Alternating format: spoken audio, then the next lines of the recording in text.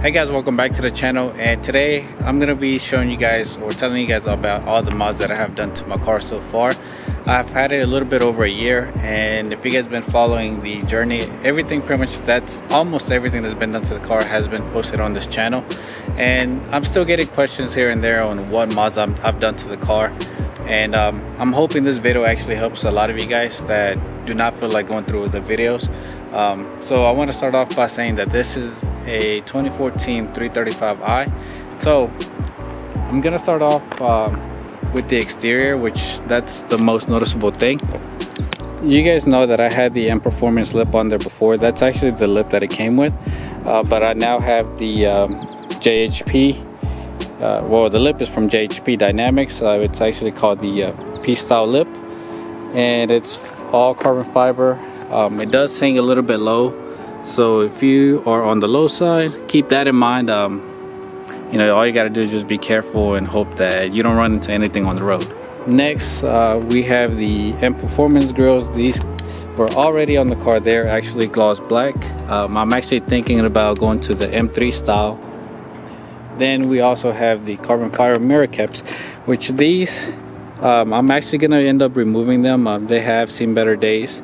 My car has been sitting out in the sun for the past maybe 3-4 months, and honestly, I mean, they weren't really, I guess they weren't great to begin with. They looked great whenever I first got them, but as you guys can see,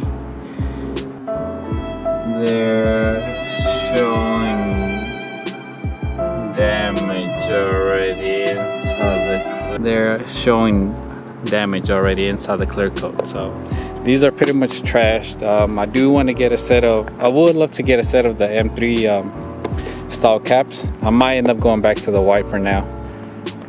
So going around back, we have the M Performance spoiler. This is actually OEM. It came on the car, and I'm actually considering, or not considering, I've considered already. I'm gonna be getting rid of this spoiler. I'm not gonna sell it. I'm gonna hold on to it. But I am going to be getting the either the PSM style or the one that JHP Dynamics have. I keep switching my mind back and forth. Next we have the diffuser. This diffuser is actually from eBay. I made a video about it, and I think I paid $105, if I'm not mistaken, $110. But then I did get it painted, which was actually more money. So I think at the end of the day, I ended up paying probably more than I should have. I didn't really do my research whenever it came to getting this diffuser. I should have just opted and got the carbon fiber one, which I think I would have paid maybe like $30-$40 more. But I mean, I'm just kind of holding on to it because I am waiting on a different diffuser that I would like to get eventually. But it still looks nice. The fitment's pretty much near perfect. I might end up selling this, or I might end up doing a giveaway on it. So if you haven't subscribed, if you're interested in this, more than likely I might do a giveaway, but I haven't decided when yet, so stay tuned for that. And then here we have the rear bumper extensions. I actually got these off of AliExpress. They were $160, I believe, and these are actually made pretty well. I haven't seen any issues with them yet, but hopefully I don't. Fingers crossed. They're not that common. A lot of the times that the ones that you guys do see on other people's cars are the ones that come out flat, and these actually have like a little flare, so it's a little bit more aggressive, which, you know, that's pretty nice. I like them. Now I have the side skirt extensions. I've had these for the longest. Actually, I had them on my old F30. I used to have a red one, 328, and that was maybe about, at this point, maybe 3 years ago that I had it, almost 4 years ago. Eventually, I would like to get a set of carbon fiber ones just so it matches with the whole kit. Now, wheels and suspension. I am running BC Forged wheels. They're HBR5s, and I'm also running on BC Racing coilovers.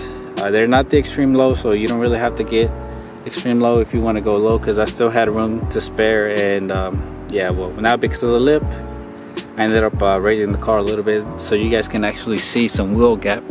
Not that much, but I mean, before the fender was actually sitting right here, so now we got some room to play with. And I'm actually thinking about going to a 245 35, because right now I'm running 235s. I still get this question a lot, even though I made a video about it. The wheels are 19 by 10 and 19 by 9 up front. In the back I'm running 275 35s, and in the front, like I said earlier, they're 235s 35. But oh, and the so I don't know if I said the opposite. Those are 19 by 10 plus 40, and these are 19 by 9 plus 35. But I'm actually running a 12 millimeter spacer, so that's gonna make them 19 by 20, 19 by 9 plus 23 offset.